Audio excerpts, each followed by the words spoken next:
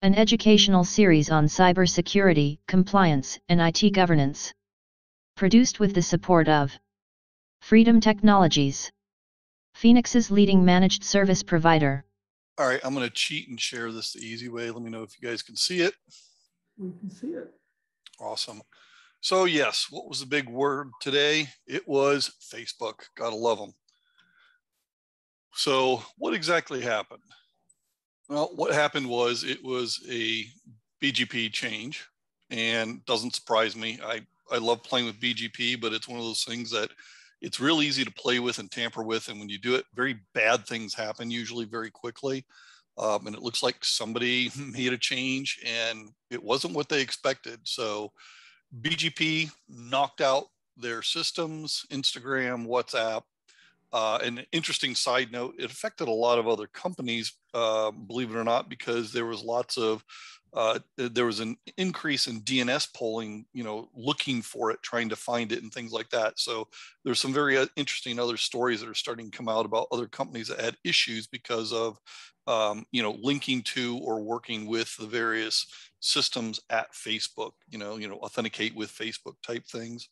Yeah, so I'm sure we'll hear more. The authentication?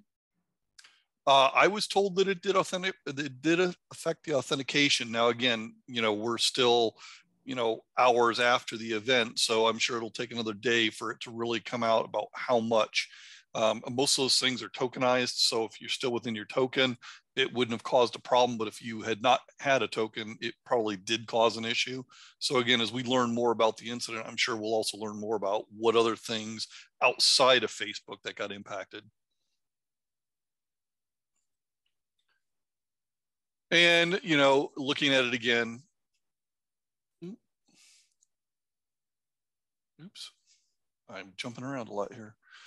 So there's data starting to pop up. I didn't copy any other one, unfortunately. It looks like it did not. There's more data coming in with updated timeline about what happened. You can go out to Krebs. He's got a good breakdown of it. Of course, he always does. So you'll see more information starting to populate out there about the timeline and what exactly happened when. Definitely a BGP, as we talked about. Lots going on over the last couple of months. I'm not going to go back 2 months. First of all, because A, it gets old after a while, and B, there's enough data here that it'll all make us depressed as is. So one of the first ones we probably heard about was the Pandora spills that have occurred, affecting the quote unquote super rich. What's interesting here is it is almost 12 million confidential files. Right now, the journalists have it. I don't know of any source where I could go down and download all of it. What was probably the most significant thing I pulled out of this was that the information within those 12 million confidential files was derived from 14 offshore service companies.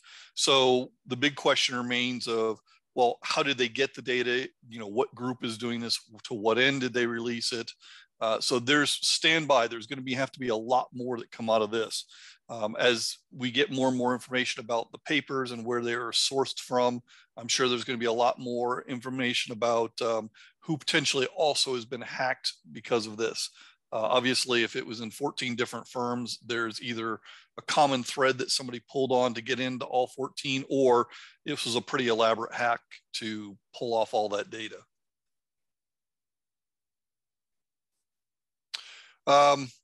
Facebook, more Facebook. You got the whistleblower that's testifying. I pulled this one out and highlighted it because this last sentence here, before quitting her job, she copied a trove of internal company memos and information. This is a real common problem out there in the industry, is you get the insider that says, I'm going to leave. I've got a better job going over to competitor XYZ. Will you be able to tell that they've taken data? What's preventing them from taking data? And the reason it's difficult, it's difficult because, one, typically they're not elevating their rights. It's within their rights to pull the information in the first place. And oftentimes the USB isn't monitored, or email isn't monitored. Email is a funny one, because I remember when we wouldn't allow attachments larger than a megabyte. Now I see 20 megabyte attachments coming in all the time, in and out. So moving data is actually pretty easy, even in lockdown environments. So this insider threat, which is what this was effectively, is interesting to me because they didn't have any controls that prevented it, or at least alerted them that something was going on. So again, I'm watching the Facebook whistleblower stuff more to figure out, what the failures were in technology and why. Is it, the fact that we all have similar issues and it's just too intrusive? I don't know how many people out there have run DLP software, but if you run DLP software for any length of time, you'll learn to hate it very quickly. I'm sure it has a great value in some locations, but more often than not, it gets in my way. So I'm sure we can have a whole night just talking about DLP. We do have some wins out there for ransomware. They did nab at least a couple of people in the Ukraine. And I would say that I wouldn't call these major ones because of just the dollar amounts engaged here, but it's a start. I think, again, one of the last elements that I highlighted there, what I pulled out of this was, they're doing this by primarily two different things: spear phishing. And we all know how difficult that is to stop. You can only do education to help your users. And at some point, quite honestly, they get real good. It's hard to spot some of these, especially if you're moving quick and they've made the domain that things are going to go to look very similar to what you would expect. So phishing is getting to be a real difficult thing. So I won't blame the users too much, but I still blame them. The bigger one I have an issue with there is RDP connections across the internet. We had a lot of explosion of RDP being used to remotely connect because of COVID. And because it was an overnight thing to where, oh my God, we've got to get these people in, we'll secure it later. And I know we've all heard that term, secure it later. Things were opened up, connections were allowed, protocols were allowed that I'm sure most security people sat in back and cringed at, but you couldn't stop the business from being a business. And that whole we'll fix it later never came to be because, things are working. Why break them now? And I think that's one of the hearts of seeing so many attacks on RDP. Again, would need to dig into this much deeper, but I think that's where we see an explosion in that being used. The VPNs, and this one surprised me a little bit because it's a VPN. You should have it secure right from the get-go. If you don't have it secure right from the get-go, I don't know what to say. This is just a failure if you've got a problem with a VPN, other than some of the 0 days out there. I'll give you a little bit of leeway for that. But we're hearing stories of lots of VPNs where there's not 2FA and things like that. And that's just completely unacceptable. Coinbase, anybody out there using Coinbase? Well, I hope you weren't one of the 6,000 people that were alerted that your your coins are gone. Goodbye.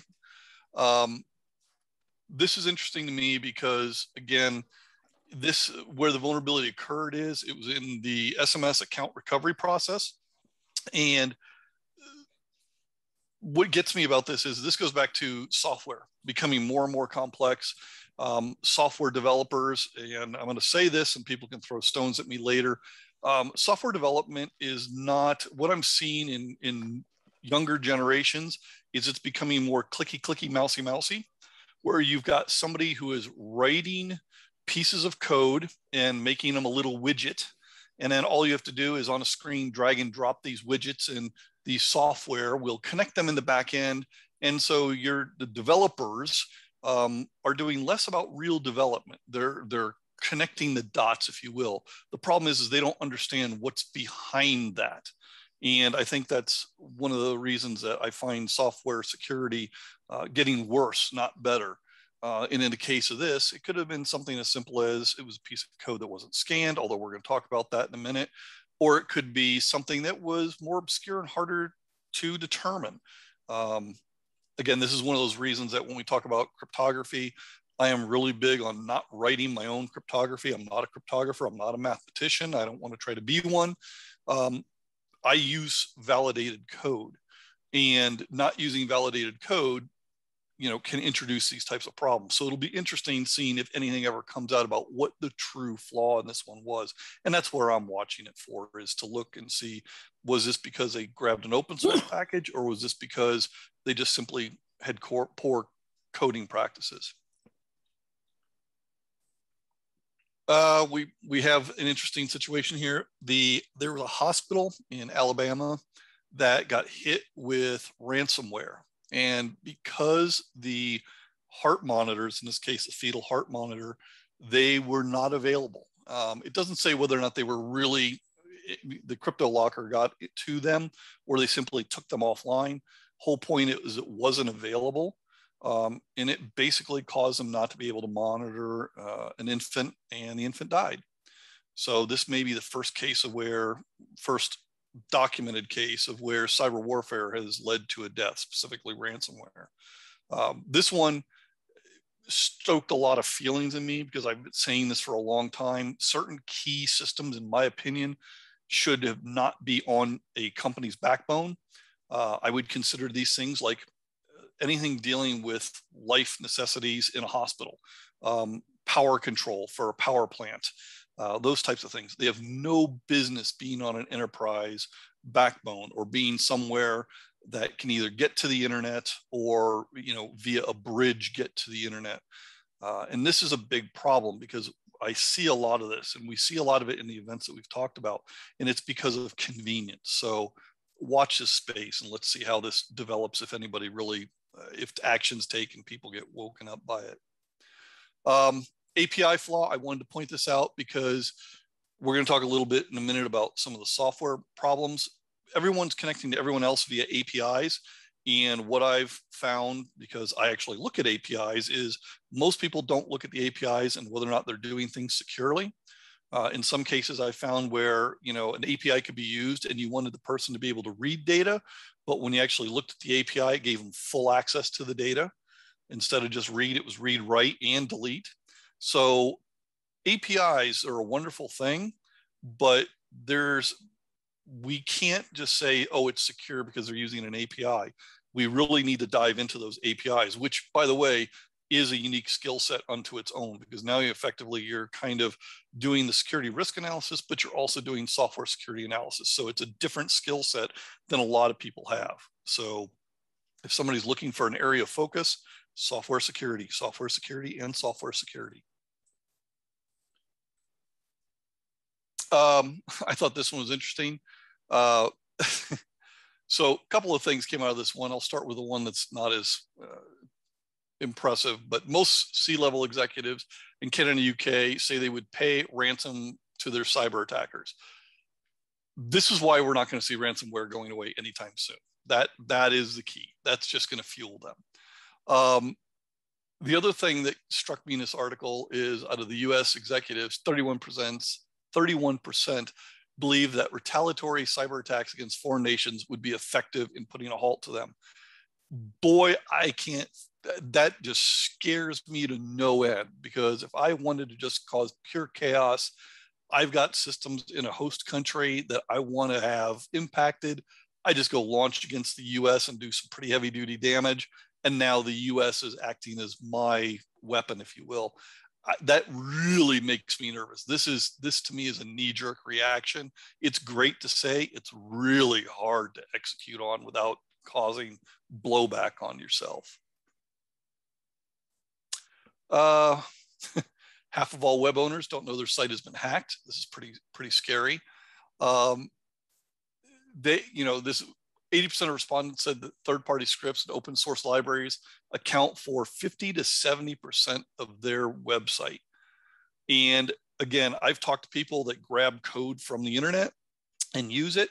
And I say, how do you make sure that that code doesn't have a vulnerability? Are you monitoring it? Well, no, that's Tom's code from over here. We just grabbed it, and I'll go off every so often and look and see if there's a new version. But they're not actively looking to see if there's a vulnerability in the code that they should be aware of.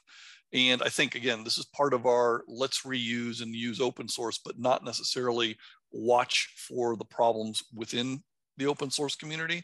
So this is really scary, because to me, this means there's a lot more stuff out there I can probably get into than not.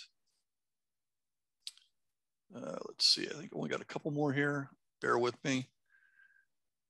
Okay, containers. I know everyone out there loves Docker images. They like building their containers. This drives me nuts because everyone goes out, they grab their Docker image, they deploy their container, and they go on with life.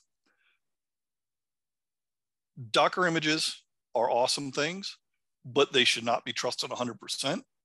You need to be scanning your Docker images. You need to be scanning them on a regular basis. And if they have vulnerabilities in them, you shouldn't be using them. And unfortunately, I can tell you, because we're doing a good job watching for these things, I will agree that most of the pieces of code that we get that are Docker images, containers, have issues in them. Period, end of story. Sometimes they're minor issues. Sometimes they're major issues. Major issues like critical vulnerabilities, known secrets being stored in them. I had a really bizarre one the other day that the actual private key for the public-private key pair was actually contained in the image, which I'm not sure why you would do that, but we had the private key. So lots of things here. And again, as these things become more and more common and abundant, you've got to be scanning this stuff. Otherwise, you're just going to open yourself up. So